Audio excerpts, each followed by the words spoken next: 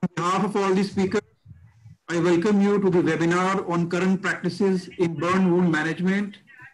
This webinar is being done under the aegis of National Academy of Burns India.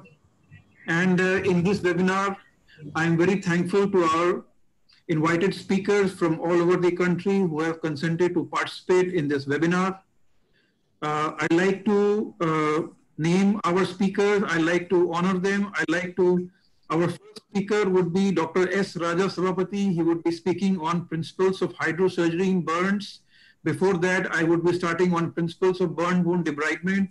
Dr. Savapati is chairman, Division of Plastic Surgery, Hand Surgery, Reconstructive Microsurgery and Burns at Ganga Hospital, Coimbatore. Then after Dr. Savapati, we have Dr. Sanjeev Uppal. He is the president of National Academy of Burns India, consultant plastic surgeon at Fortis Hospital, Ludhiana, and former HOD Dayanand Medical College, Ludhiana.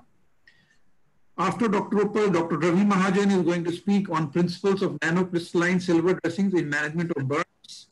He is the president-elect of Association of Plastic Surgeons of India and a very senior consultant plastic surgeon at Amandeep Hospital, Amritsar. Next, we have Dr. Sunil Keswani, who is the medical director of National Burn Center at Navi Mumbai. He will be speaking on principles of management of burns. And after all these short talks, we're going to have a panel discussion, which would be an interactive panel discussion, which would be moderated by Dr. S.M. Keswani. So let's start. First, I would like to speak on the principles of burn wound debridement. I don't know why.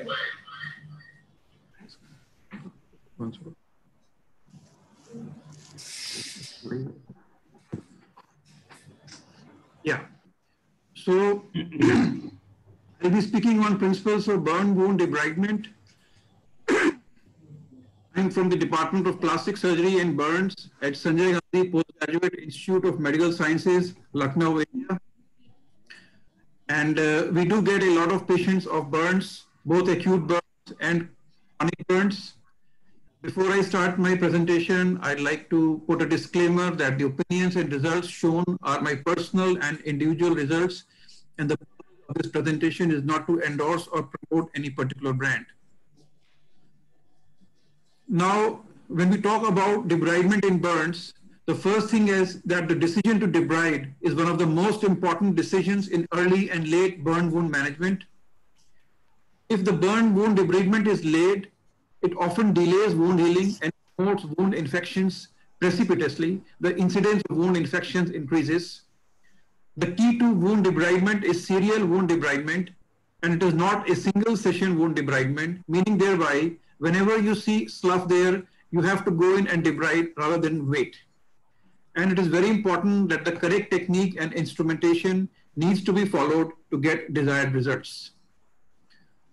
Now, quickly about the classification of burns. We need to know the classification of burns because then only we can see what type of burn we are dealing with, whether it is a superficial burn or a deep burn or it is a full thickness burn. And wound debridement is most commonly indicated in full thickness burns. It is also indicated in deep partial thickness burns, which are throwing a lot of slough and infection. So these are the two star indications of burn wound debridement. Now coming on the principles of burn wound debridement, the debridement of the burn wound should be done at the first site of slough and other dead tissue, regardless of the time since burns. Whether it is 2 days, 5 days, or 10 days, whenever you see slough, you have to go in and do the debridement. The burn HR is shaved tangentially or is excised down to the deep fascia. That is the rule. What is the end point of debridement? The end point of debridement is complete removal of all the visible slough down. And whenever you see punctate bleeding in the wound, that signals that adequate debridement has been done. Till you see punctate bleeding, the wound debridement should be continued layer by layer. Now, how should you perform the debridement? The debridement can be performed using either knife, it could be scissors, it could be a small silver knife, it could be a Watson modification of Humvee's knife, or it could be air-powered dermatome, whichever instrument is available at your center. For small wounds, a silver knife is good, but for large wounds, a Watson modification of Humvee's knife is good. I'm going to show a video showing the use of this instrument. Now, this is a 5-day-old deep second-degree burns with slough and infection. You can see this lady here. It is showing a lot of HR. It is showing infection. It was showing a lot of discharge. She sustained burns over the abdomen, the breast, and the thighs on both the sides. And this is the appearance of the thigh. This is a 5-day-old wound. And this wound, the lady was running fever. So therefore, she was planned for wound debridement.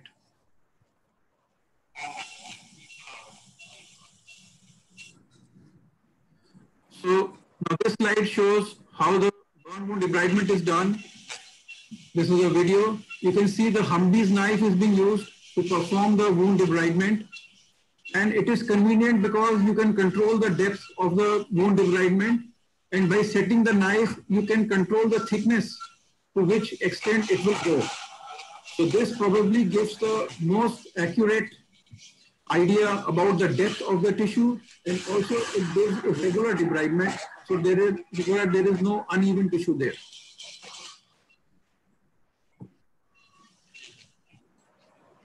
Now, once you have made a first pass of the debridement, if you see again the slough is there, or in the adjoining ear, if there is slough, that also.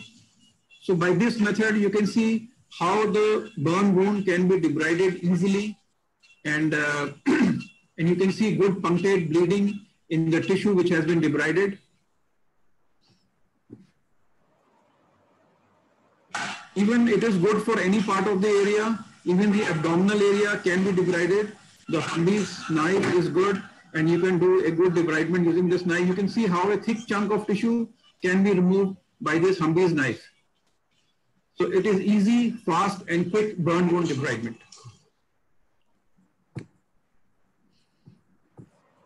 This is how the tissue looks like. Just after the burn wound debridement, you can see regular, good punctate bleeding. That means the end point of the debridement has been reached. Now, just one or two results here. Now, this was a patient here. You can see he came with acute burns, and he had a car also which was there, which was involved in the burns, and he had a lot of blisters and deep burns.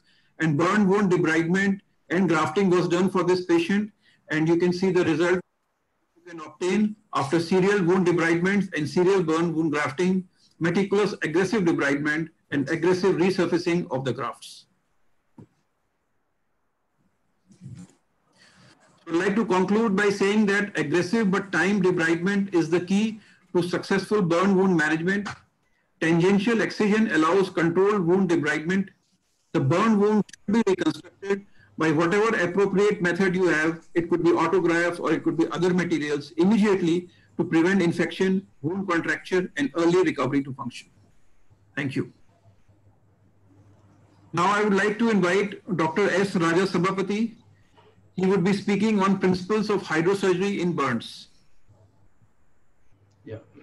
Thank you, Rajiv, for the opportunity. And since it's going to be a 6 minutes talk, I'll straight away get on to the subject. The topic that has been given to me is the principles of hydrosurgery in burn debridement. See, the basic tenet is if the outcome is good, if the necrosed part of the burn is excised early and good skin cover is achieved as early as possible, then we get good results. I think if we really go back to understand as to what even hydrosurgery does, I think we need to go back to one of the milestones in burn care was what Dr. Zora Zanskovic did in the early 70s in Yugoslavia. And I would really urge you to read all these original articles about how she did, and also a keynote lecture that she delivered in the United States, so on a medallion lecture. And later on, there's recently published article, Once Upon a Time, How West Is God is also a nice article. So what it was done was, what she told was, she observed in their burns unit that even if a early excision of full thickness burns to fascia, the alone did not improve outcomes. She observed that the deep dermal burns gradually got infected, and that resulted in the destruction of unburned dermis. So what happens is This is a full thickness burns. All of us know we need to take it off, take it down, and then graft it. It's not going to heal. But then there is most of the times we get this level of burns, and this could be converted to a full thickness burn by infection or by when we excise. If we could we excise it deep, we might not lose some amount of dermis that has been formed. And she proposed that the burned part of the skin should be excised and the unburned dermis should be covered with graft. I think that's the milestone. Unburned dermis to cover it, right? And if we have that some part of the native dermis is maintained in this way, that means the outcomes are better. So this is a patient now who has got a dorsal side, dorsal hand burns. And this is the cause now where you find a lot of people who get this sort of sphenic deformities, Butner deformities. You need to excise it to this level and then use a thin graft, and then now you can get a good result. But then there are some issues. One issue is blood loss, and then when you are doing with a blade, I think it can go only at one straight line. And then there are areas of dermis which is good, some areas is not good. That means that there also go. The inadvertent removal of a little excess of viable dermis is possible. And it stands to reason that more viable dermis you retain, the better is the stability of the burn scar, and then lesser is the contractures, less is the stiffness. So hydrosurgery, how that affects is, it's a short talk. It's a very interesting principles that are behind these machines. Now, if you have a tube and then it goes at a very high pressure, suddenly if that tube becomes smaller, then the pressure becomes low, but the speed becomes higher. And then immediately again when you leave it, then you become the pressure becomes higher, the speed becomes low, but then also some sucking effect also gets again. You can reach a lot of videos and the YouTubes is there. So the machine that we use is the Vesajet, which we have got. We are one of the early people in the country to get onto this. What it has is a phase where the fluid goes in, and then you got a thing where you get a nozzle, you check it, and then it goes on to a very strong easy put. And then the key part is this. You see this. See, there has got an area. So you will find this is one which has got a 45 degrees angle. That's what we are using. And then you have got two areas that are there. I think this small nozzle. This is the end is a nozzle. I shall go back, if people who have not seen it. So now you watch this. You will find that the very strong, this is one constricted out and then the piece comes up. And then that fluid goes in. It is that fluid which really cuts off the dead tissue, and it's also got a sucking effect. So whenever whatever the dead tissue or the debris that's there, it gets collected and gets sucked at the other end. One side the fluid comes in and then it takes off the dead tissue, and then the other side is in. So how it works is in deep partial thickness burns, the necrotic tissue is always found to be softer than the viable tissue. I think that's the next principle. So if you could adjust the flow of fluid and the pressure in such a way that it takes off the softer tissue, then the dermis will retain. So in superficial burns, the hydrosurgery cleans and removes loose epidermal elements. You can use it even for a superficial burn and then clean it. So the whole principle is that the hydrosurgery is useful when there is a differential thickness of the tissue and the necrotic tissue is softer than a normal viable tissue. And depending upon what we want to achieve, there is a gradation of the force also you do, and higher the pressure that you use, it cuts deeper. See, now you find it. See, here is a patient burns the sculptor's blade. See how it is done. One of the advantages is that it does it so fast. See, it does it so fast, and it also gets into this. The amount of bleeding that you have, I think some of them also commented, how do you reduce blood loss? This one area now. You see this, we are cutting it and then they're taking it video. And at the end of it, what will happen is you will have a tissue like this. I think you will get into a stage like this. So we can do the whole areas. I think both thighs with this patient, we did it. Okay, I'll show you another patient. So see, a patient has come like this. And then what we have used a Vesajet, and then the end of it, we get into a stage like this. The advantage is if you are trying to do with a handle, I think now majority of times we do with the skin wrap plate. I think please take the point that we do with the skin wrap plate. So this is yet another armamentarium that we have it in our hands. Just because you have a hammer and everything mustn't look like a nail, no, okay? So, but then we have very specific issues where the area is large, where you think it is possible to do that. So this is the end of the result. So what we find is the contour is maintained. So because you're not removing a lot of tissue. So quite often in these type of burns, you might go down to the fascia, but here when you do this, it will almost be the video what I showed you. It will come up like that, and then after that we cover them with skin graft, and that's the shape of the result you get. So one advantage is that you'll find, because here and there the dermis get retained, the quality of final scar that you get will always be better when you do it this way. I think that's a marginal advantage that is there in these things. So loss of the dermis is one of the principal factors that contributes to poor scar outcome after severe burn. Okay, so dermal loss, it could be due to the primary injury, or sometimes now when we start excising, it could be due to surgical management, or it could be the result of infection.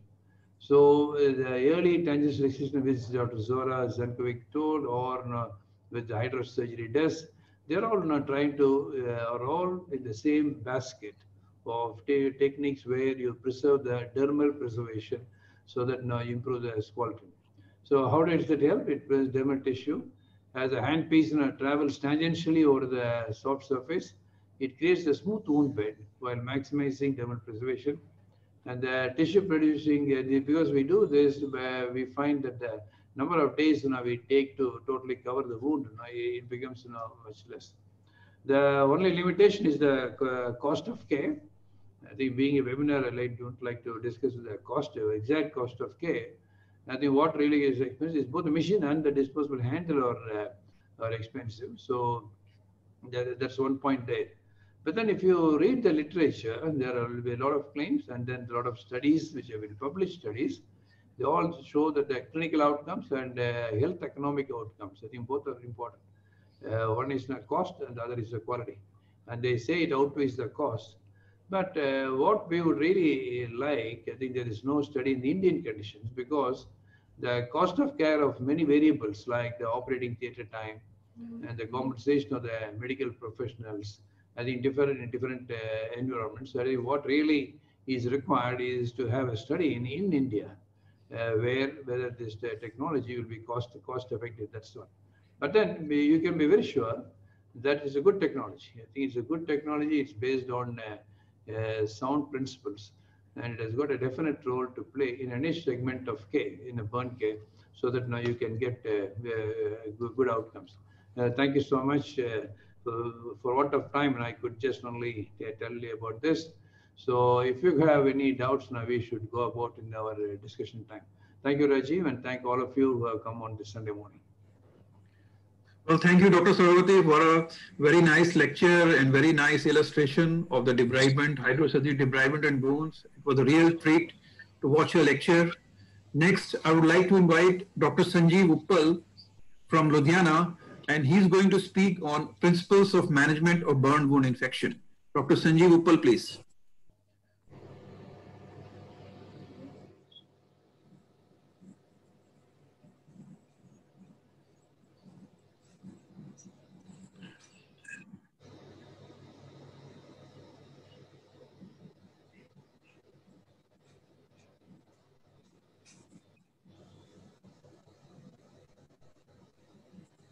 बहुत छोटा है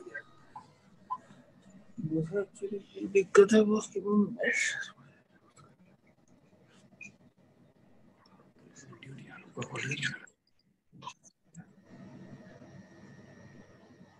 देखिए जरा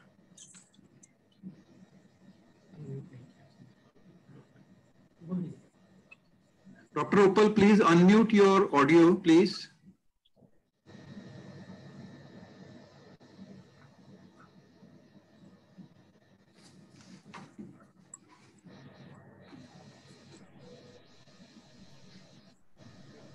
Yeah, that's fine. Now it's okay? Yes, we are able to hear. Thank you so much. Please go ahead, sir. So a very good morning to all present, and thank you, Rajiv, for organizing such a nice meeting. So we'll be quite short as the time doesn't permit us to be in so much detail. So primary concerns regarding the infection in burns are, number one, of course, is the prevention. Then is the surveillance for detecting infections quite early. And then after that, we'll discuss the diagnostic part, how to diagnose infection. And then of course, the treatment part. Treatment part, I'll not touch in detail because my speakers following me will be discussing in detail. So catching infection is right.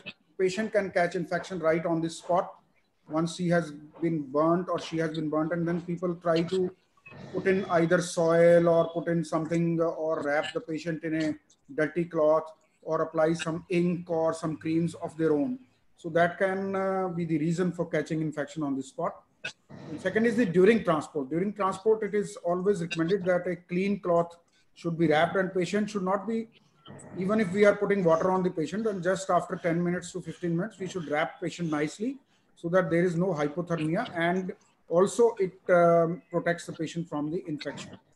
Then is of course in the ER. Many hospitals, they will have the patient first in the emergency room, where the patient is for medical legal reasons and for other inspection reasons is kept without any covering, and many times it stays for an hour or 1.5, 2 hours in such a condition. So one can catch the infection from ER. And then of course in the burns unit, we need to be very, very careful about the prevention, like the barrier nursing and other things. So what is the epidemiology of infection we have? We have a source of organism, which can be either the person himself from within the body or outside the body. Then are the mode of transmission, which can be direct or by the nosocomial, by certain objects like bed sheets, beds, and other equipments in the hospital. And then is the susceptible patients. So there are some patients who are suffering from chronic diseases or immunocompromised already. So these three things will be causing infection in a much aggressive way.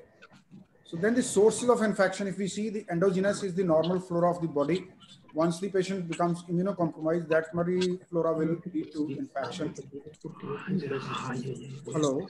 Yeah, and then is the exogenous, that is the environment and the hospital kind of things, like the colonized patients. If there is a patient lying in the same unit, which is already infected and there is no barrier nursing.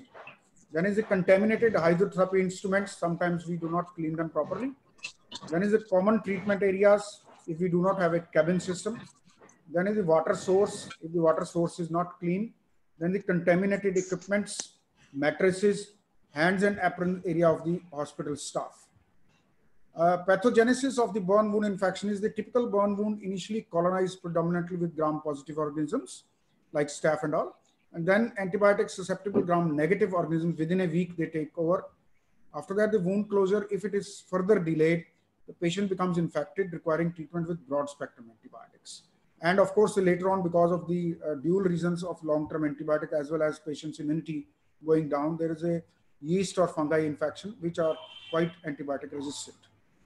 Then what about the lab diagnosis? Is it the swab, which is the diagnostic, or we need to have a tissue biopsy? So it has been seen that mostly people take a wound swab and that is quite diagnostic. But in patients where there's severe septicemia, in the studies which we conducted twice in our institute, about 100 cases each, the tissue biopsy culture revealed that in cases of septicemia, severe septicemia, there was a disparity between the wound swab culture showing some bacteria and the deeper penetrated deep tissue biopsy cultures. 15% of cases in septicemic cases, the bacteria identity was different. So the wound cultures should be taken at the time of admission and then at least twice a week, which is recommended.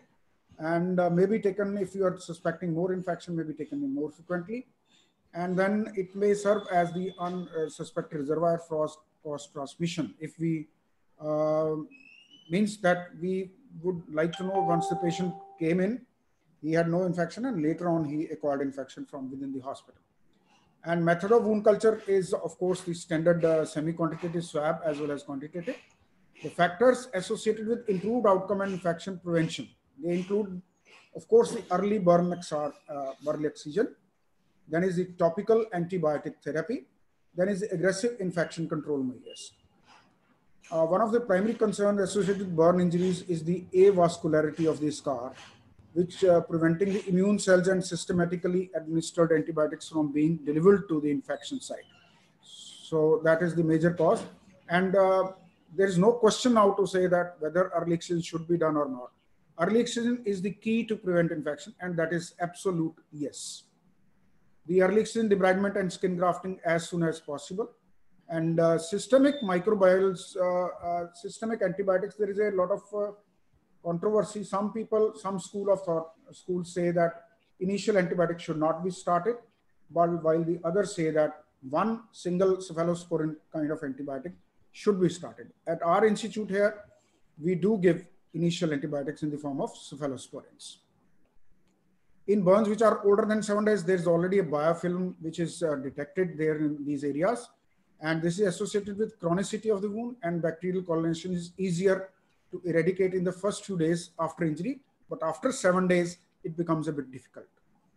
Then signs of wound infection, which are as follows: the suppurative separation of the scar, the graft loss if it was done earlier, the change in the wound color, that the focal areas of red, brown, or black discoloration, then the green discoloration in the subcutaneous fat. Then there are signs of cellulitis, which are as follows: erythema, induration, warmth, tenderness, and sepsis. So these all should be monitored every day by the either the resident or the consultant and the supporting staff. Then the signs of sepsis are as follows: the increased temperature, progressive tachycardia, progressive tachypnea. So these are all because of the systemic inflammatory response by the body. And then the thrombocytopenia, hyperglycemia, and inability to continue the enteral feed. So if any one or in combination they are detected in the ward, it should alarm that the septic patient is going into septicemia. Then there are complications if the right treatment or the aggressive treatment is not begun still by double antibiotics or broad spectrum antibiotics, then it can lead to pneumonia, septicemia, and later on multi-organ failure, which can lead to death. The major cause still in burns is the infection. So laboratory tests which are there, of course, the TLC count, the hemogram, then the C-reactive protein, but these are not very, very specific. Then there's low albumin levels if there is associated with higher incidence of the sepsis. Then, of course, the PCT level is of more than 0.56 per milliliter, have a reported sensitivity of 75% to 80%. So PCT level should be conducted in all the patients, which can have a sensitivity to declare that the patient is landing into septicemia. Then if there are any imaging study, of course, not any imaging study diagnostic of septicemia or infection, of course, the chest X-ray will show progressive ARDS or patches. Then there are two stages depending on the colonization, which include number one, stage one is superficial. The microorganisms are present only in burn wound surface. Then is penetrating, which is variable depth of the penetration. Then is proliferating, where there are variable levels of microbial proliferation at non-viable or viable tissues interface. Then stage two is when there is a micro invasion present in the viable tissue. Then deep invasion also present in the viable tissue, once the viable tissue is invaded.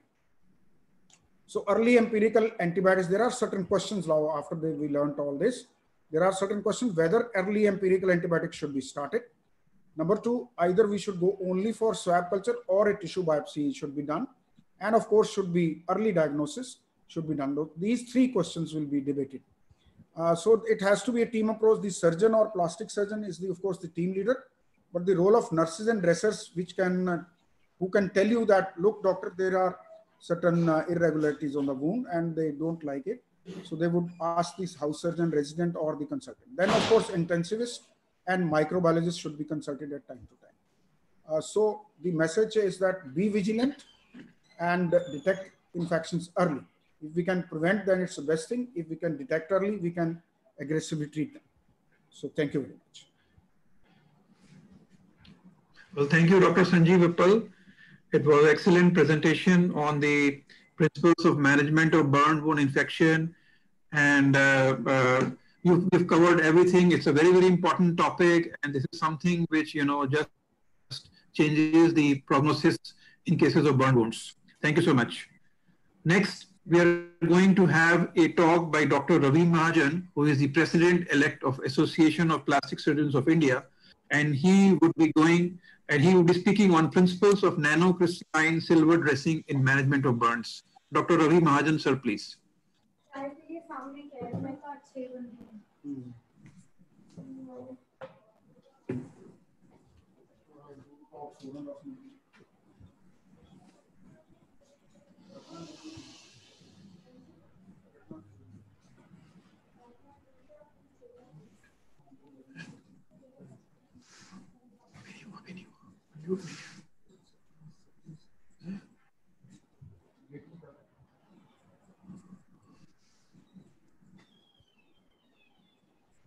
Dr. Mahajan, your audio is not coming. Please unmute yourself.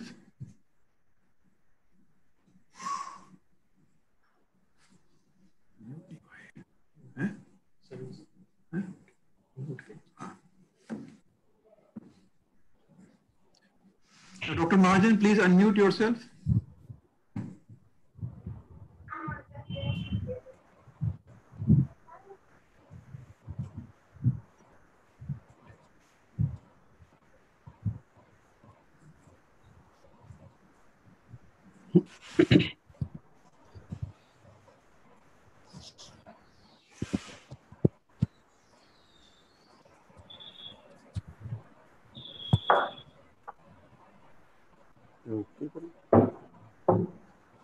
Yeah. Good morning, everybody. I hope you can see my screen. Yes, sir. Yes, sir. Yeah. Okay. And audible both. Okay. Good morning, everybody. And first of all, I must thank Rajiv for giving this opportunity to interact with a large number of people today, Sunday morning. So I'll be talking about the principles of nanocrystalline silver dressing in management of burns.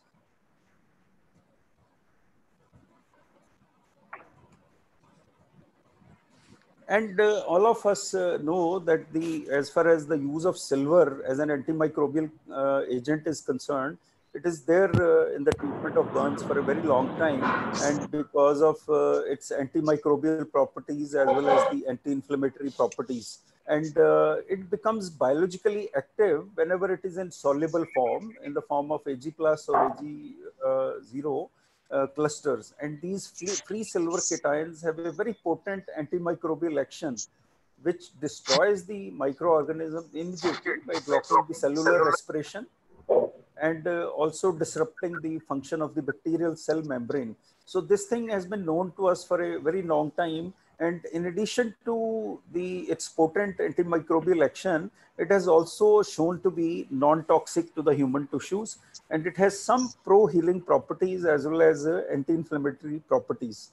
And we have been using silver nitrate 0.5%, which was introduced in 1960s by Monafo and Moyer for burn wound management. And then later silver sulfidizing was introduced by Fox in 1968. And I think since that time, it has been probably one of the most commonly used topical antibacterial agent as far as the burns are concerned. But then there has been certain disadvantages as far as these products were concerned. And as far as silver nitrate is concerned, it was needed to be applied several times a day. In fact, it had to be re-moistened every 2 hours to stay effective. And then nitrate can produce oxidant injuries. It binds with chloride. It causes discoloration. And its application was quite painful. So then silver sulfidizing came, and it has been on the scene for a very long time because of its advantages of ease of application. There was not as much pain as it was there with the silver nitrate, and it could be applied less frequently. And in fact, to be more effective, it had to be applied twice a day. But most of us have been using it once a day. But then there were a lot of disadvantages also as far as the sulfadiazine was concerned. One of those was that it can produce bone marrow suppression. It has some pro-inflammatory response. It is toxic to fibroblasts, and it can lead to propylene glycol toxicity. And it was allergic reactions also in some of the patients was noticed. But if you consider that if the pure silver is made available, In fact, the pure silver doesn't have any local or systemic toxicity, because all these toxicities were related to the silver salts, that is silver nitrate and the silver sulfadiazine. But the pure silver itself will not cause any systemic toxicity or any impairment of the healing. So keeping into that into mind, the nanocrystalline silver dressings, they have been developed. And what is a nanocrystalline silver? It is in fact a cluster of extremely small, that is 15 nanometer size particle, which has the 30 to 50 atoms, and it is highly reactive. These highly reactive particles of silver, they are created by nanotechnology, and then they apply it on a mesh on each side, and then it is applied on the wound. And if you have a smaller particles, then the advantage is that the number of bacteria which will come in contact with that particle, that will be much more. So the bacterial kill is going to be much more, as you can see that there is a sustained release of these silver ions which takes place when you moisten it with the sterile water. And the Smith and Nephew has produced Acticoat, which produces controlled release of these clusters of silver cations over the wound for a period of 3 days. And now they have come up with Acticoat 7, which does it for 7 days. So that is, I think, a big kind of a jump as far as the technology is concerned, that it's not only that you have a pure silver available, but that there is a continuous release of those silver ions which is taking place, and that continues for a period of 3 days or 7 days, depending upon whether you are using simple Acticoat or Acticoat 7. And so you don't have to change those dressings very frequently. And here I was talking about the size of the particles. So you can see if the size of the particle is very large, then the number of bacteria which will come in contact with this particle, that will be less. But if they are broken into smaller particles, then the number of bacteria which will come in contact will be very large. So the bacterial rate will be much more. So the advantages of the nanocrystalline silver dressing is that you have to change it less frequently. As I said, that there is a continuous release of the silver which is taking place, and then it has a faster bacterial kill rate because of its smaller size and better antimicrobial activity. So it has a direct effect on the wound biology, thus having a pro-healing effect, and it also controls the surface microbes. The moist wound healing is maintained because we are putting it as wet, and if need be, we can continuously start making it wet. And because you don't have to do the frequent dressing changes, the mechanical trauma to the wound is not there, because as we know that if there are frequent change of dressings, the epithelialization process which takes place, so that gets disturbed. So it also decreases the excess wound inflammation also. So what are the indications where one should use this nanocrystalline silver dressing? It is mainly used in deep dermal to full thickness burns. Either you can use it prior to excision, or you can use it after excision also, in order to avoid infection. Even in the partial thickness burns, which are very large, and there is a potential. I have already given, no? Can you please mute all the spectators? So in partial thickness burns, the role is when there is a large area, and then the chances of infection are there. Otherwise, in partial thickness burns, I think any form of a dressing, probably if it is not a very large area, will lead to the healing of the wounds. Then you can use it even on donor sites to avoid infections. And if you have put a meshed skin graft, it can be put over that also. And over Integra also, now this nanocrystalline silver dressing, that is also being used quite extensively in order to avoid any kind of infection with Integra. Then another use which is outside burns, and which I have actually used it a couple of times, and that is in a condition called TENS, and that there also we have found it very useful to avoid infection, because this is also a very burn-like condition, in which the mortality otherwise is very high. I will just go through some of these patients. This was a 14-year-old patient with 65% electrical burns, and he had mixed burns. And you can see here from here that these are all deep dermal burns. And if we were treating it conservatively, or even with the XCN, we would have ended up grafting it.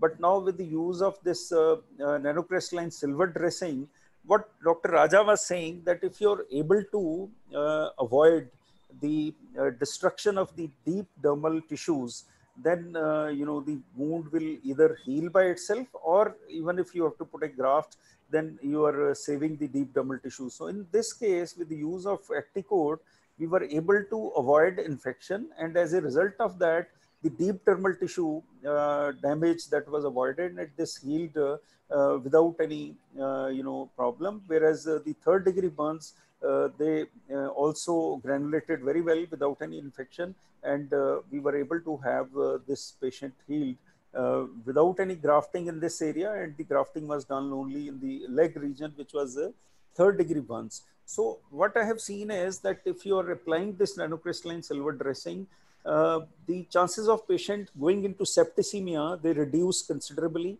The use of intravenous antibiotics, that reduces considerably. And since there are no episodes of fever which the patient is having, the patient's enteral intake, that is also much better. So the protein intake is better, and they do much better.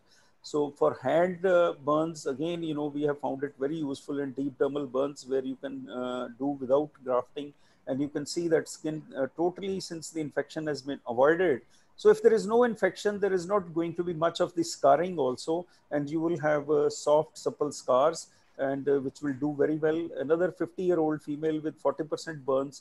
And here again, you can see that these were all deep dermal burns, and with the use of nanocrystalline silver dressings, all these wounds, they healed within a period of 3 weeks. Because otherwise, I'm sure the experience of myself and others would have been that these kind of wounds otherwise will lead to granulation because of the destruction of the deep dermal tissue.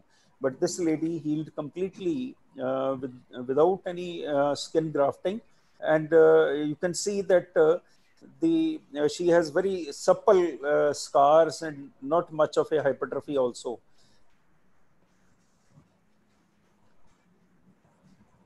And this is another patient with 30% burns. Here again, we had to, some of the wounds they healed, and the others we were able to graft. So no fever episodes, no chances of going into septicemia in most of the cases.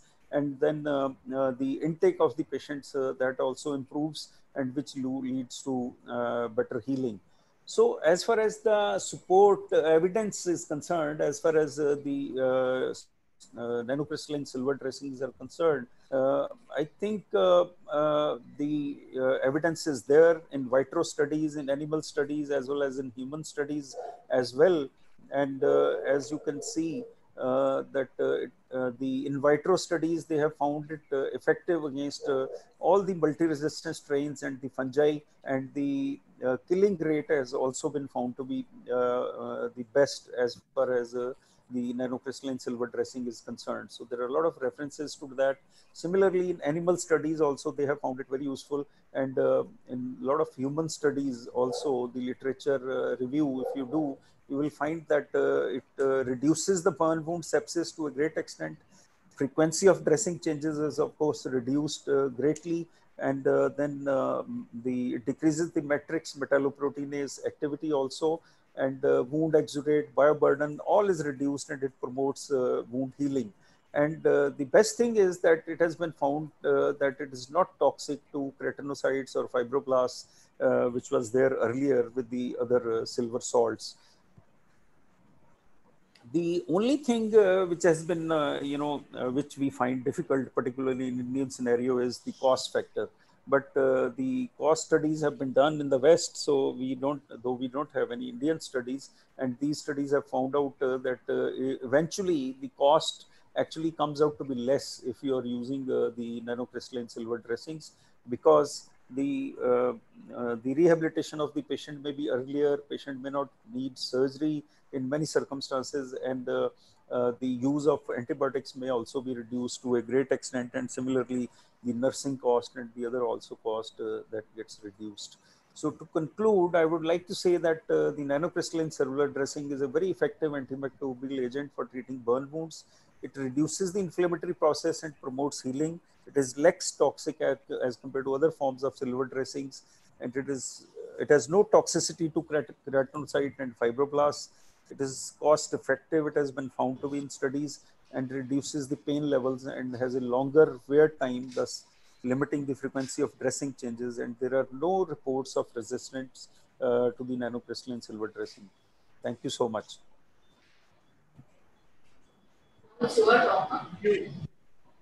Thank you, Dr. Ravi Mahajan, for your excellent lecture on the principles of use of nanocrystalline silver dressings in the management of burns. And probably the nanocrystalline silver dressings, their use has revolutionized the management of burns because of the great advantages they have. Thank you so much. Next, we have Dr. Sunil Keswani from Mumbai. He's going to speak on principles of management of burns in COVID-19 scenario. As we all know, we are undergoing this pandemic, and there are a lot of issues with that. So Dr. Keswani is going to speak on the principles of management of burns in COVID-19 scenario. Dr. Keswani, please. Thank you, Dr. Rajiv, for permitting me to speak on this particular topic, because with the presence of COVID, there are slight changes which we have to be made in the management of burn patients because of two reasons. One, COVID, as per even normal people can get COVID, but burn patients being immunocompromised, the chances of acquiring the coronavirus is much higher. And the risk is from various sources. One, either from the patient directly acquires from the relatives or from the staff members, or overall from fomites which are there in the burn unit. Now, as the coronavirus gnaws its way across India, Mumbai has suffered the worst. This city of 20 million is now an epicenter of this disease, and now responsible for 20% of India's coronavirus infections and nearly 25% of the deaths day after day. We have observed that during this phase of COVID, the industrial burns are down because industries are not working, and domestic burns and scalp burns are up, possibly because the men folk and the children are at home and more cooking is being done to satisfy the needs of the people at home. And overall numbers of indoor patients are down. Routine surgeries are not being performed. As a general policy, every new patient to a burn unit and his relative has to be considered as a potential COVID patient, and appropriate preventive and protective measures are taken, which I'm sure everybody is aware of by now. As far as relatives go, we try to restrict the number of relatives accompanying the burn patient to only one per patient if it's an outpatient. Outpatients are called in only if there are acute burns or with wounds which require dressing, which cannot be managed at home by the patient's relatives. If they're small wounds, the relatives are taught how to do the dressings and they manage the wounds at home and send pictures on WhatsApp. If the patient is hospitalized, only one relative stays with the patient, no visitors allowed to come in and go out. The relatives are made aware of the precautions to be taken in terms of washing hands and wearing protective masks and spacing out the OPD timing so that there's no crowding during OPDs and social distancing is maintained to prevent the transfer of the disease. As far as staffing goes, arrangements have been made in our hospital. We're telling you what we have done, changes we have done to prevent the transfer of the disease. Arrangements have been made to house most of the staff in the hospital premises so that not many staff members come from home. Training programs of the staff regarding COVID-19 and the protective and preventive measures to be taken, hand washing, social distancing, donning and doffing of the PPE, these ongoing programs on a weekly basis are being conducted. Training programs are also being conducted to ensure more staff are aware of methods of non-invasive ventilation, invasive ventilation, apart from the ICU staff which are already there. This is just to ensure that there's a backup team available just in case some of our ICU staff acquire or contract with the COVID disease. Rotation of staff being done since the staff is staying here shorter hours and break duty wherever possible, because it has been said that longer hours with the PPE are very difficult to manage, and also the efficiency of the staff goes down. So 4-hour duty followed by a break, again followed by a 4-hour duty. This is the donning and doffing protocols which have been put up all over the hospital and can be put up by all the burn units so that the people are aware there's a particular technique of putting it on and particular technique of putting it off, so that you don't get infected, neither do you put others at risk. There are certain additional instrumentation which are we have found useful from the literature that we have been reading on it is the use of non-invasive ventilators. Non-invasive ventilators have been found to be more useful in case of COVID disease, in case your burn patient acquire the disease, rather than intubating them. If they can maintain their saturation with a non-invasive ventilator, you don't really have to put the patient, intubate the patient and put on ventilator. Nebulizers are to be avoided because they generate aerosols. So fixed dose inhalers are to be used instead of nebulizers as far as possible. High flow nasal cannulas are special devices which give high flow or nasal oxygen from 6 to 26 to 30 liters per minute. And they are found to be very, very effective along with either as a substitute for non-invasive ventilation or as a substitute for invasive ventilation, wherever the saturation can be maintained with high flow nasal cannulas.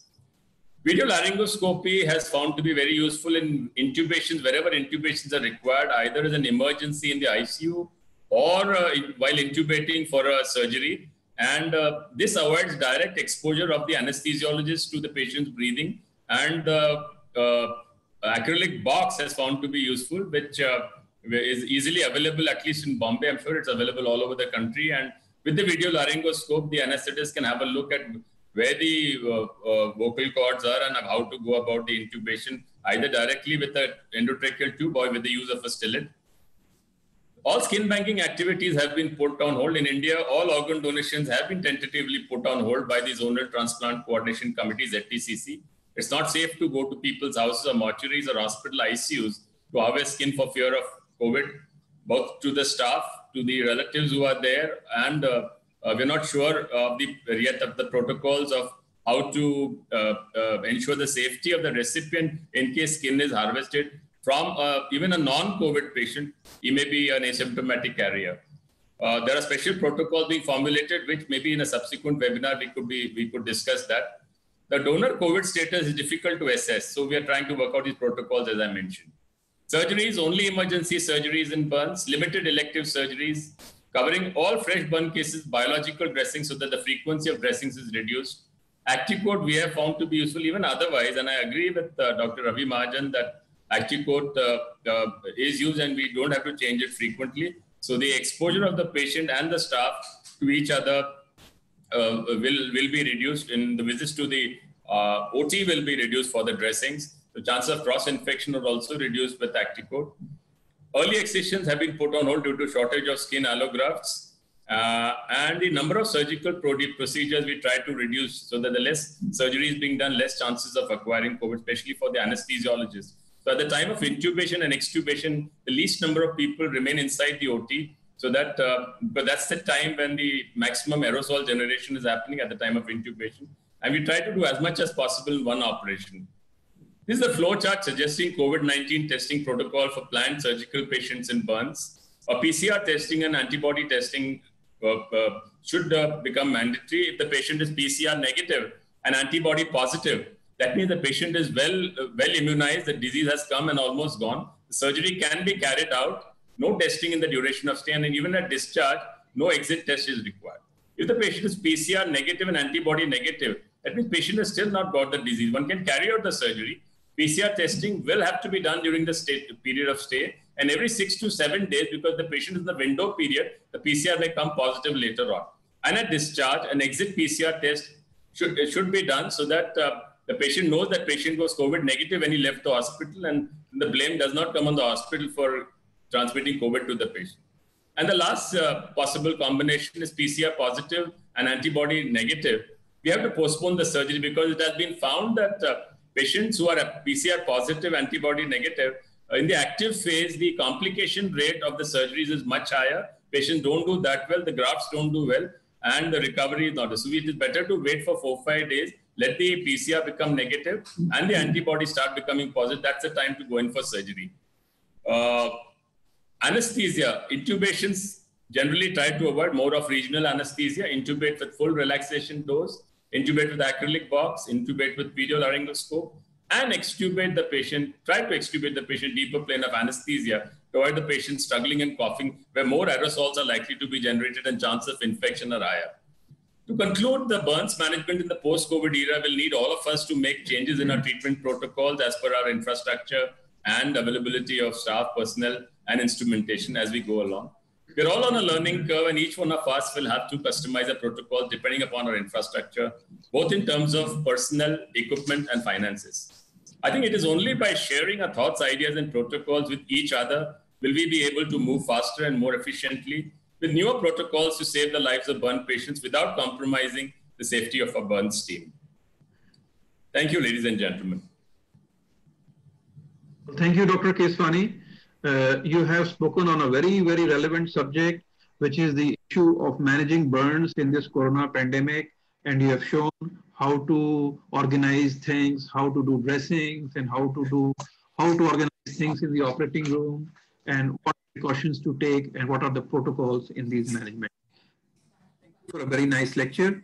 Now we go on to the panel discussion, and we have lots of questions. The questions are in the chat box.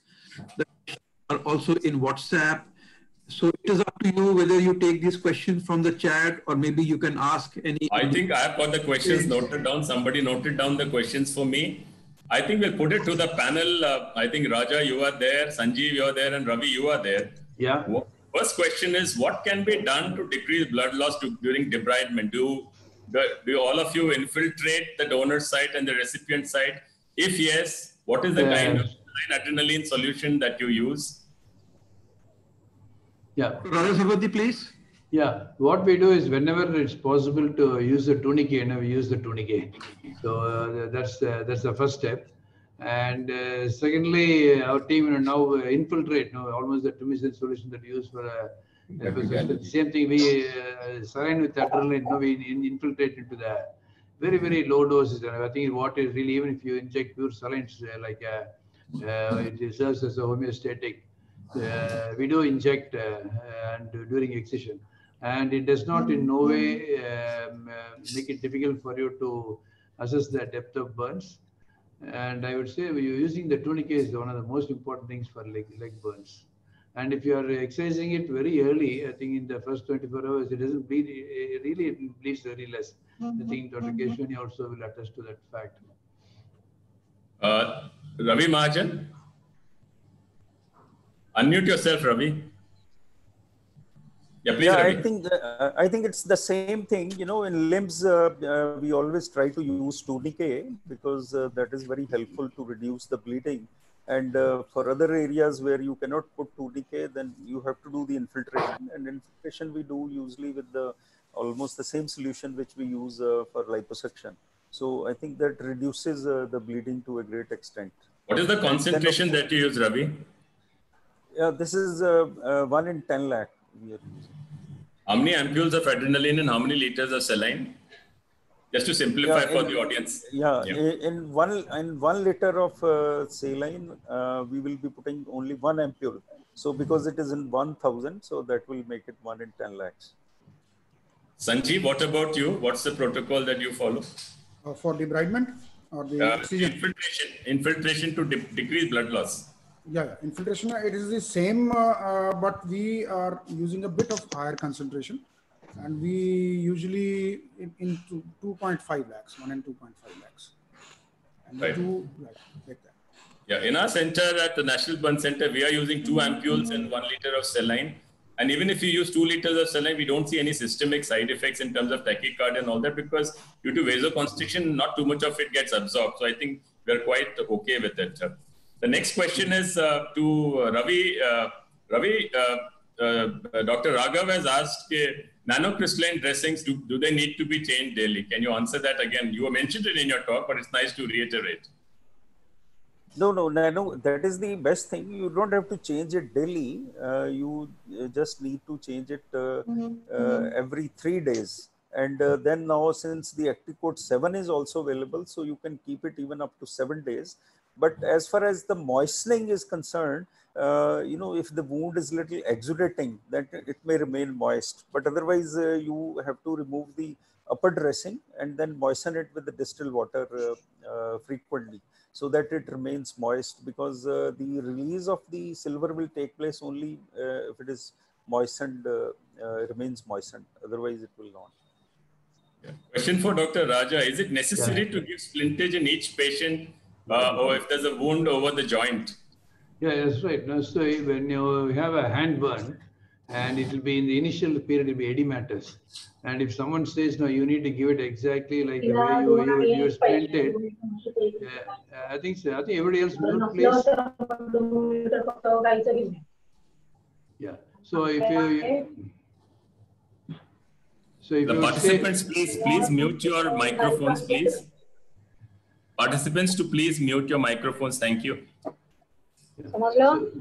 Yeah, Raja, continue, please. Yeah. So suppose if you say that you need to keep it in the exactly the same way as that of a hand, it's not be possible because edema. So what we try to do, one is keep the hand elevated, and second, as much as possible, keep it flexed and the MCP joint flex and do it. And as the edema goes down, which usually goes if you make them flex, I think if you ask them to keep moving, you will find that the dorsum of the skin is always contract. So edema comes down. I think that's what now we'll be doing that. Because it is, and then also keep the thumb web space, you put some gauze piece over there and do that. And it's not really necessary to put lot of gauze pieces in between, because if you put it in between, the edema, because of the edema, a lot more pressure comes in. So I think that will be the thing. Sanjeev, what is your protocol? Do all joints have to be splinted or only hand joints do you splint in your unit? No, what we exactly do is on the third day onwards, we start with the physiotherapy, active physiotherapy, and then the physiotherapy is done either twice a day minimum. And then after the physiotherapy, and especially at night time, all the joints are splinted. And the hand joints are given either sometimes we had even done a study that the hands were put in a polythene bag, which is freshly taken polythene bag, and then put the hands in and let the physiotherapy or the hand movements continue. At night time, of course, the splintage is done for all the joints, including hands. Dr. Rajiv, what's your protocol at your center? Well, for splinting, the same as Dr. Uppal said, that after 48 to 2 hours, we start some movement so that, the stiffness, the incidence of stiffness is reduced, and nighttime splintage is given, while in the daytime supervised physiotherapy is done for all these patients post-operatively. Ravi, what is your opinion and what is your protocol? Yeah, I think all the three things are important: elevation, physiotherapy, as well as the splinting. So all these three things have to continue, and we start doing it right from the beginning. The elevation is there, and then you do the splinting, and the physiotherapy is done at least twice a day when you remove the splints and do the physiotherapy. Otherwise, they remain in splint all the time for whatever joints they are involved. So if it is a axilla which is involved, so we'll give them a aeroplane splint, and for hand, of course, try to give them the cock-up splints. So all three things have to continue at the same time, at different intervals. How soon do you mobilize the patients and make them ambulant, Ravi, irrespective of the percentage of burns? Because in long immobilization has its own problems. So what is your protocol? Mobilizing out of the bed? Out of the bed, ambulation. You see, we try to start it as early as possible, which is usually after about 3 days. So we try to get them out of the bed, because the initial 48 to 72 hours, it may not be possible. But I think once the resuscitation has been done and they're doing well, so we try to take them out of the bed. But even during the initial time also, we try to make them sit at least, and do some the movements of the limbs. So, but Raja, what's your protocol for ambulation? Yeah, if the patients are not being actively exercised in the first 48 hours, if they are exercised, that means you are grafted, then they take longer. But then if they are not exercised initially, I think as early as possible after 48 hours when the resuscitation phase is complete, and after that they move. So I was moving it a little bit later, but then the younger people know, Sanjay, they all not do it now much faster. They are taking them to a bath, and then they're doing it now much earlier nowadays. Sanjeev, what's your protocol? Yeah, for the burns where the lower limbs are not actually involved and the percentage is lesser, maybe less than 40, we start the patient ambulatory on 4th or 5th day, like anything after 3 days. And once the patient's general condition is fit, the BPs and all those things are controlled. And for patients whose lower limbs are involved, Then we try to make them sit on the fourth, fifth day within the bed, and within bed movements are maintained. Then the patient is taken out of the bed and put on a chair for initially for a day or two, and then made gradually to stand and move. This is for the patient who is more than 50% burns, unstable, and the patient's lower limbs are quite badly involved.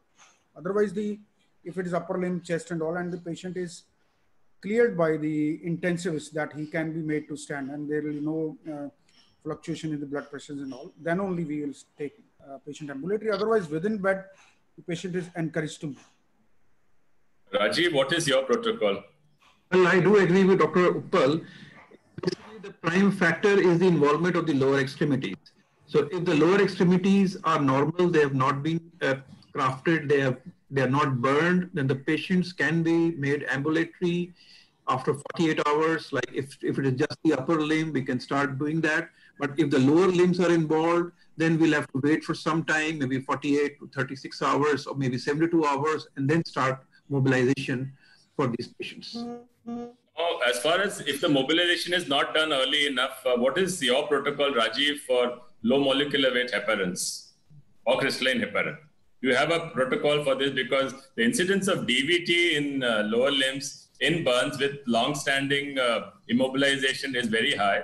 And there are studies which show that a lot of people are using routine low molecular weight heparins. So what is your protocol at your center? Well, regarding this, we have to see other factors. What is the age of the patient, and especially for geriatric patients, and if the patients have got other morbidities, the patient has got other problems, polycythemia or other systemic problems, then we send them on Clexane or some other kind of an agent along with low molecular weight therapy to take care of the DVTs. But if the patient is an adult patient, if the patient is a younger patient, then maybe we don't have to do much more of this therapy. Raja, what is your protocol for anticoagulation? Our intention is routine or you customize the protocol? I think mostly it's routine. Almost if we are not giving, I think they must have an answer for it. I think unless there is a reason for not giving, I think our intensivists are keen on giving Clexane. So that's what is the protocol. And even for, personally, I feel more than all that, mobilization is very important. I think if you are able to give very nursing care, making the ankle move up and down, I think which you have to do regimentally. If you could do that, I think that would be the most important determinant which prevents all these pulmonary complications, one. And secondly, coupled with that, along with that, more early mobilization, both of them will do it up very well.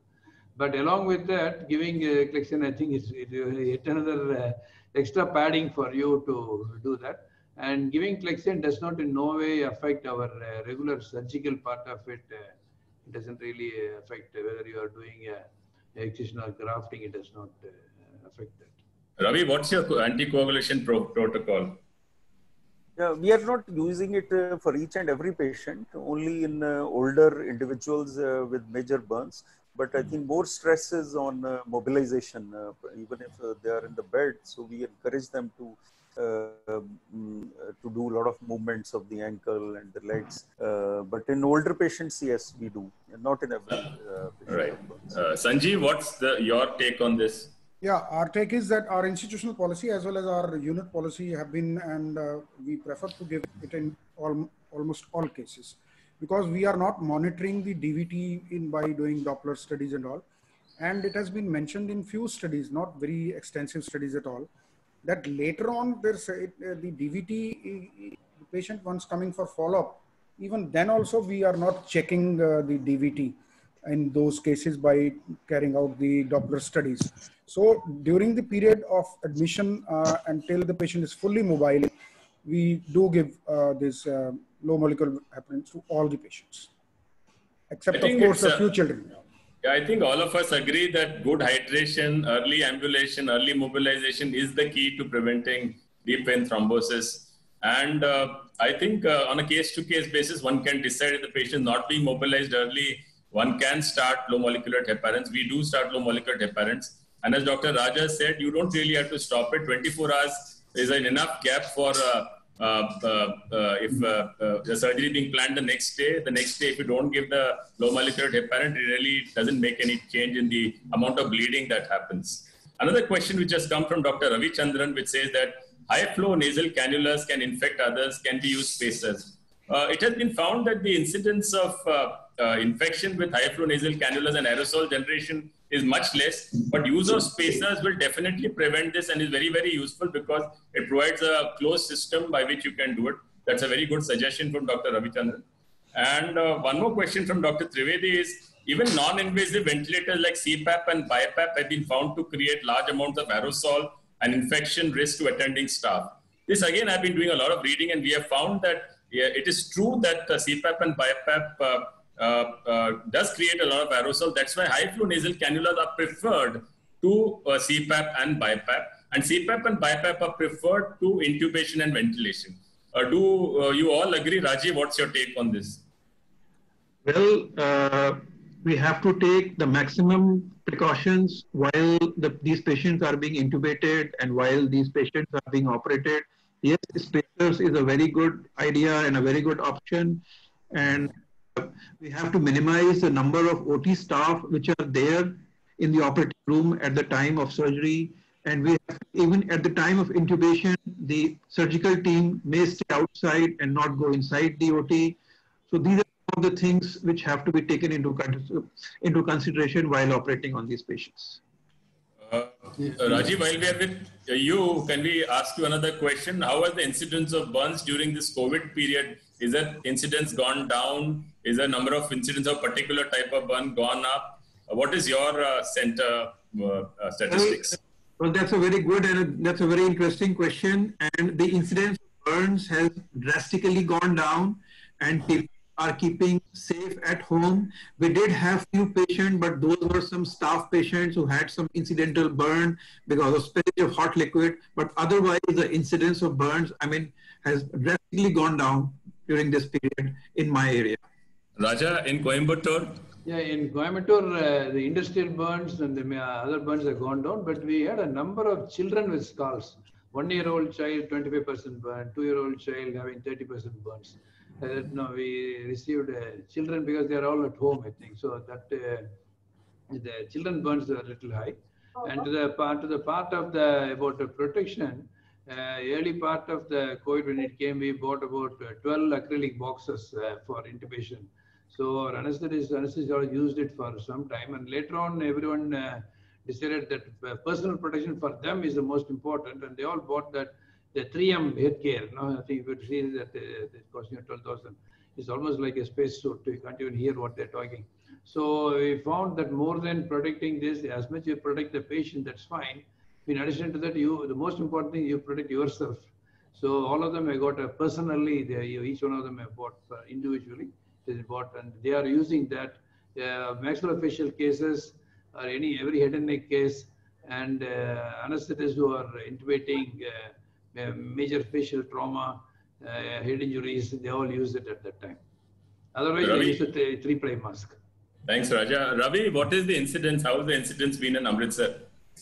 Yeah, incidence has reduced considerably, actually. In fact, we got just some scald burns in children and some of the electrical burns, in fact, we had, I think, with menfolk at home.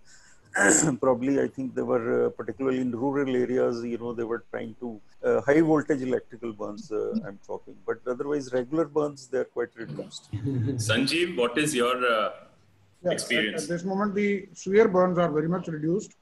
For smaller burns, even the patients don't prefer to come to the hospital because they fear that the COVID patients are already there in the hospital will catch the cross infection. So they would like to go for those areas. And before we end, I would like to wish, as President of the National Academy of Burns, a special congratulations to Dr. Rajiv and all the speakers, my senior and junior colleagues. There's no junior, of course, all my contemporary except Dr. Rajiv, who is a brilliant fellow who's been organizing such activities. Thank you. On behalf of the National Academy of Burns India, I wish to thank everybody on my behalf as well as from the entire organization. Rajiv, do we have time for more questions or do we stop here? We can take 2, 3, 4 more questions. Right. Sanjeev, you were saying something. Sorry, I interrupted you. Yeah. So I would just like to get into things that we might be holding some more seminars on this pattern. Like the acute kidney injury is one thing where we, in burns especially, which we are not very much aware of. And we are, of course, coordinating with nephrologists and intensivists about that. But we must learn these things because at some places, only the surgeons are available who are tackling all these things. And also we would be launching a major preventive campaign, a coordinated one. At places, everybody is doing their bit, but the National Academy of Burns wishes that we let us have a coordinated national level preventive burns preventive program.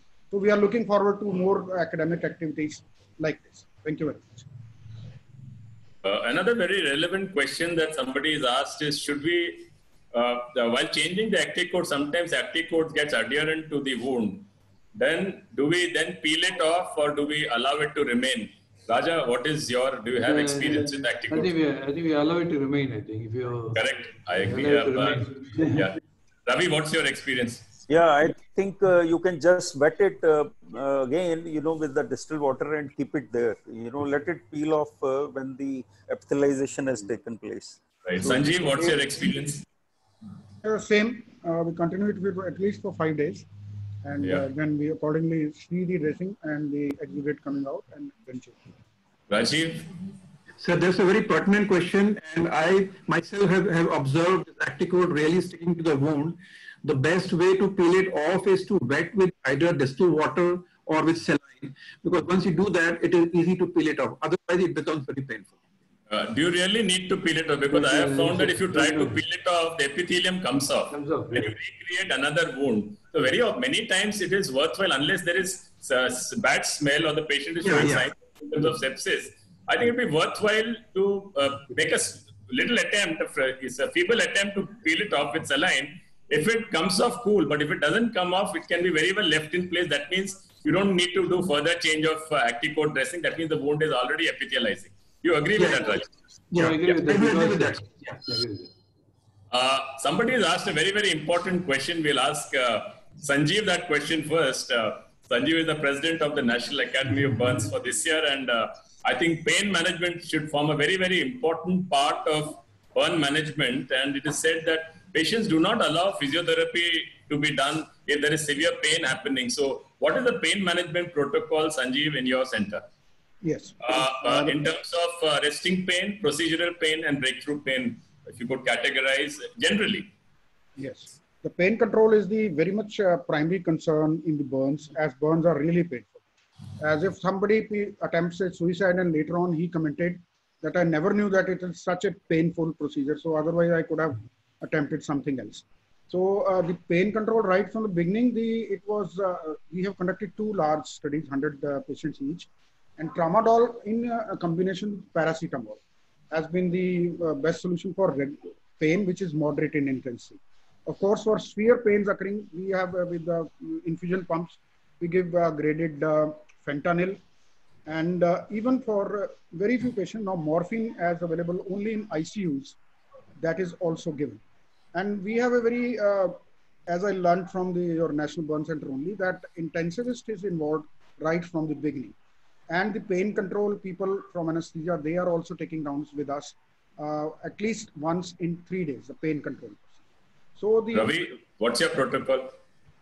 Yeah, I think one thing which is very important, I think which all of us should try to do is that involvement of the anesthesiologist in the management of burns, not only for intensive care, but for pain management also. So we, all our patients in the burn unit, in fact, they are regularly, seen by the anesthesiologist.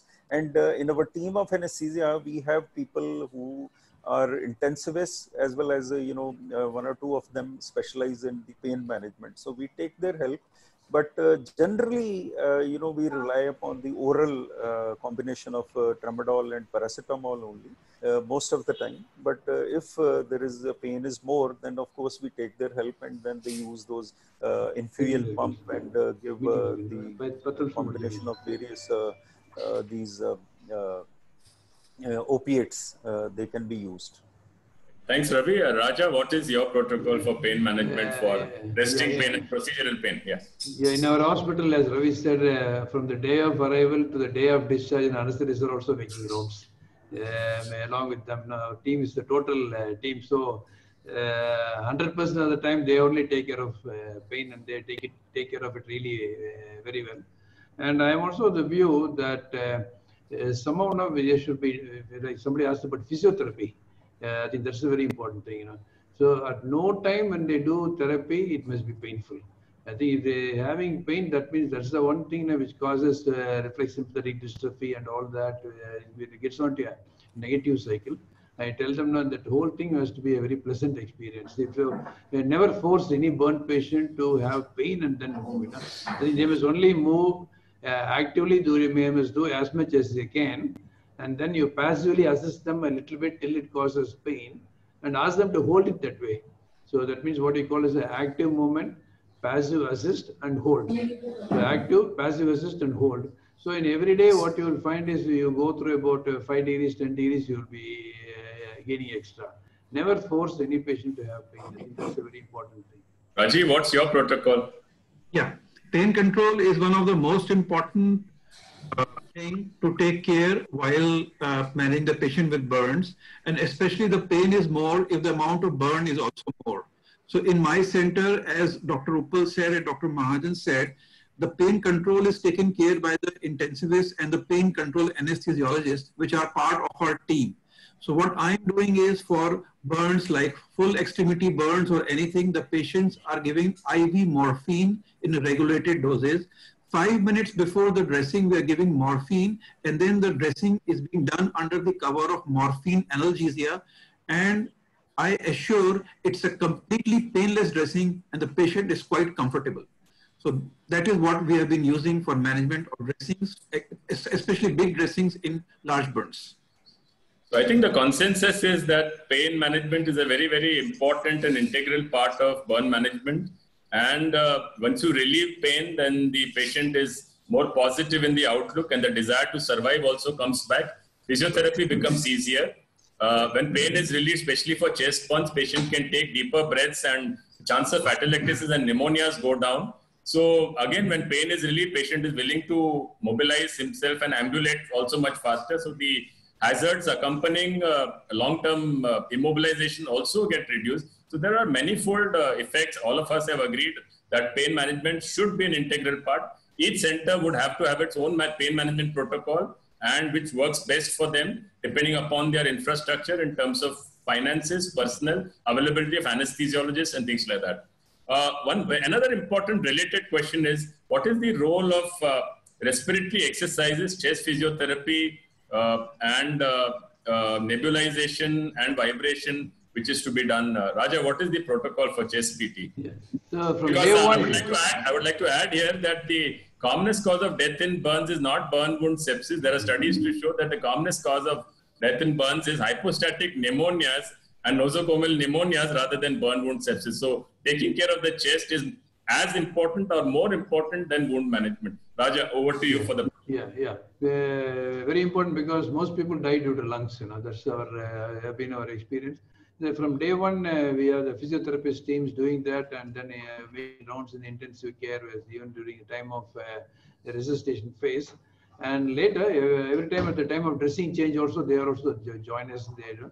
And then we give them the balls to blow up. And that's a very this parameter is very, very important. They blow it up, and then there's something for them to achieve. You know, they have made one ball go up, and next day 2 balls, 3 balls, like that. So you have to inspect this parameter. I think that's very, very important. You need to have something for these fellows to measure up to and look up to. That we have found it the best. Ravi, what's your protocol for chest PT? Yeah, again, you know, the physiotherapists, whenever they come, one of the things which they have to do in all major burns patient is to give them chest physiotherapy. And then, of course, spirometry is, you know, that is the standard which we do in all the patients. So chest physiotherapy is very, very important. And the physiotherapists are briefed that they have to do it for all the patients twice a day at least. Sanjeev? Yeah, we do have the spirometry is done 3 times a day, and the chest physiotherapy is done by tapping and all those things, vibration and all, at least once a day. And in cases where it requires, it is twice a day also. This is, of course, except the patient who are on ventilator and all. And then the thing that there was a comment that it's the death rate is not due to infection and only due to the chest kind of thing. So, but the that is not exactly the textbook answer. The infections do take over, and then there is a element of the inhalation injury in all such cases, which of course lead to more susceptibility to infection. The chest, of course, gets involved in continuation with the general septicemia. So it is not only the chest which kills the patient, chest as subsequently the things are moving from the infection. Second thing is in the, which has not been so far mentioned, I'm not sure Sunil is going to mention this or not, is the nosocomial thing. In studies conducted in our institute, we had seen that our own staff members, nurses, doctors, and other paramedics, this hand sanitization is the tune of 60 to 70% only. Even the doctors taking rounds are not sanitizing their hands in every patient. So that is one thing which should be very much followed. Thank you. Right, Rajiv. Rajiv, Well, these things I think are more, yes, sir. These things I think are more important because the plastic surgeon role is limited to seeing the dressings and everything.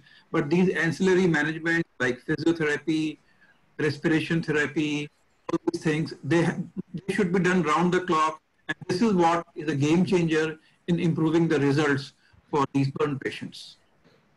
Very interesting question. Do electric dermatomes generate aerosols? Dr. Satish is asking that. Raja, what is your take on that? Especially in COVID times, you want to generate minimum aerosol. So do you use Humvee's knife or do you use electric dermatomes? We have used dermatomes, but I really didn't think about it. Whether they cause a lot more aerosols. But as I told you, but the surgeon has to be well protected. That is more important. The protective surgeon than doing all this. That's what. Because we are doing head and neck surgery, maxillofacial surgery. We are putting plates and screws in the face. All that is being done. So naturally, the amount of aerosol that we produce is much lesser with the electric dermatome, and you are a little far away. So right. But in burns where you're not using drills, otherwise, I think electric dermatomes would definitely generate aerosol vis-a-vis a Humvee's knife. Ravi, what is your take on this? Never thought about this. Good question. I also didn't think about it. Yeah. Ravi, well, I think that's a good thought. It can create more aerosol, and wherever you can manage with Humvee's knife, then why do take a chance? Correct. So I think better to avoid under these circumstances. Sanjeev? Yeah, of course, it will generate aerosols, that is agreed upon. But at places like in intubation protocols and all those things, they have created a tent kind of thing where a polythene curtain is on all the sides. And if you need to use I think the electric dermatome, you can create a tent which covers the thigh part and all. If you have to take the graft and then use that under that. Rajiv, Rajiv, yeah, go ahead. I have no answer to that question, whether the dermatome generates more aerosol or is it more safer to use Humvee's knife. But I feel that if it is a busy burn unit, then see, we need to take care of our equipment. We need to sanitize the equipment. We need to cover the plastic and so many things. So I think it would be more practical to use the Humvee's knife as regards the dermatome, especially in a busy burn center. But really, if it generates more aerosol, I have no idea about that. One more very interesting question, Ravi. I think you should answer that since you spoke on silver impregnated dressing. The question is, do you need to make small holes in the active coat to allow the exudate to come out? Yeah, sometimes we do, particularly if we are using it on some exudating wounds. So we do make holes sometimes, because what I have seen is there is too much of exudation. Particularly because generally we start using nanocrystalline silver right from the beginning. So in those cases, in fact, there is hardly any, kind of infection underneath. But if you are using it a little later and already, some amount of exudation is taking place, so then we do sometimes, make holes so that it comes out. So because the mechanism of action of nanocrystalline silver is that the exudate has to come into the silver dressing and then only the silver ions get released. So some amount of exudate is required for the silver to be released. If there's no exudate as you said, the dressing has to be wetted. Yeah, but So, even if you make certain holes, it's not that it's not going to wet the dressing. It will still wet the dressing enough to release the silver ions. But at the same time, there will be no collection underneath. So we can make holes, and we do sometimes. Sanjeev, there is a question asking, can NABI make a plane control protocol and guidelines for its members? Please repeat the question. Can NABI, National Academy of Burns, since you're the president, can it make a pain control guideline for its members? Yes, of course, the pain control has been discussed in quite this thing, and we will create a pain control guide. Of course, we can do that. But then there will be options that people can always vary, like the Parkland formula. So the availability of an intensivist backup from an anesthetist will, of course, be required for more, you see, using of more of the kind of opioids and further the fentanyls and all. There's a guideline that an anesthetist should be at hand, available, if we are using these kind of ketamines and all those things. Of course, people are using, even centers like National Burn Center has their protocol, and every place has its own protocol, mixing few painkillers along with the opiates and sedatives. And even they give it continuously, 24 hours are being given. But you do have intensivist and anesthetist at the back. For even medico-legal reasons, using these kind of pain control measures, we should have anesthetist available in the hospital. Rajiv, there is one question which says, please highlight when to use collagen, when to use Acticoat. Well, that's a difficult one. Acticoat, as we all know, has got very good antibacterial properties, and therefore this type of dressings should be preferred, especially in those burns which are signs of burn wound infection.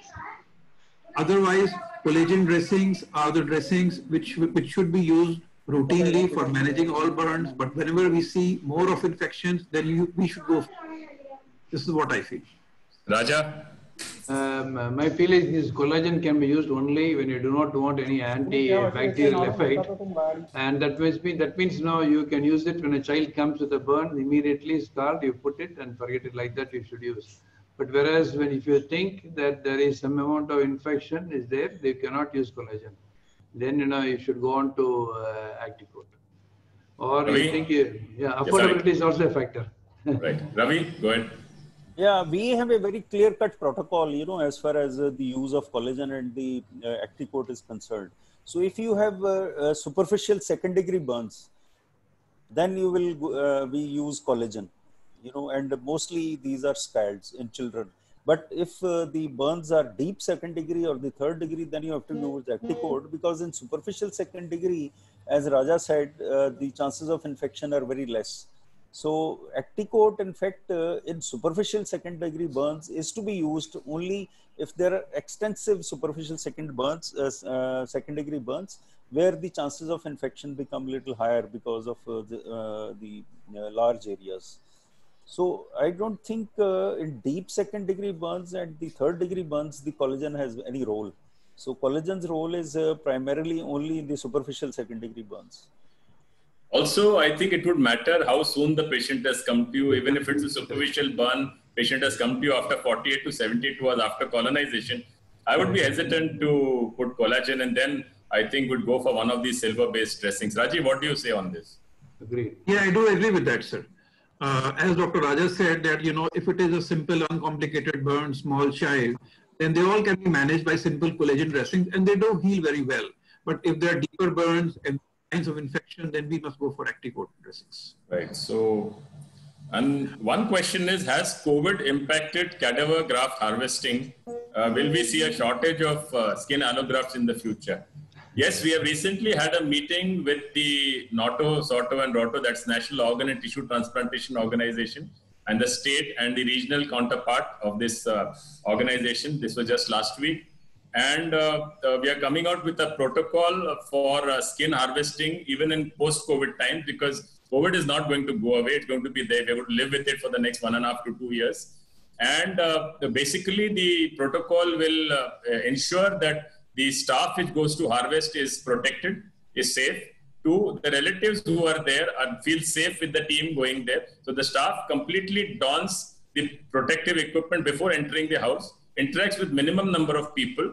Scrubbing of the body has to be done for a longer time with beta scrub and alcohol, chlorhexidine and alcohol for at least 15 minutes. This ensures that the virus dies, because this is a very fragile virus. It's an enveloped virus with a very thin lipid membrane on top of a RNA segment out there.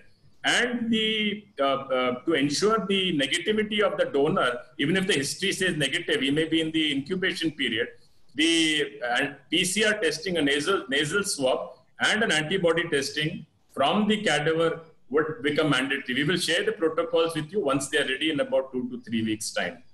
Rajiv, anything else? Because we have finished most of our questions. Yeah. I think, sir, we should conclude this session because we've taken a lot of questions. And now I would like to thank all the speakers, Dr. Raja Savapati, Dr. Ravi Mahajan, Dr. Keswani, yourself, Dr. Sanjeev Uppal, who have taken out time, especially on a Sunday morning, to give such nice lectures. And I thank all the participants. We have had more than 200 participants in this session who have taken the time and listened to us.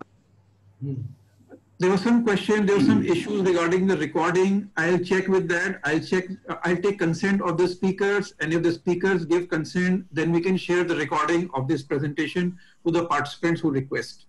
So on this note, I'd like to conclude. I can't offer you coffee or anything, but maybe we can have it in the midterm meeting. Really, I thank everyone who have come today on the same platform on a Sunday morning to discuss about birds. Thank you so much.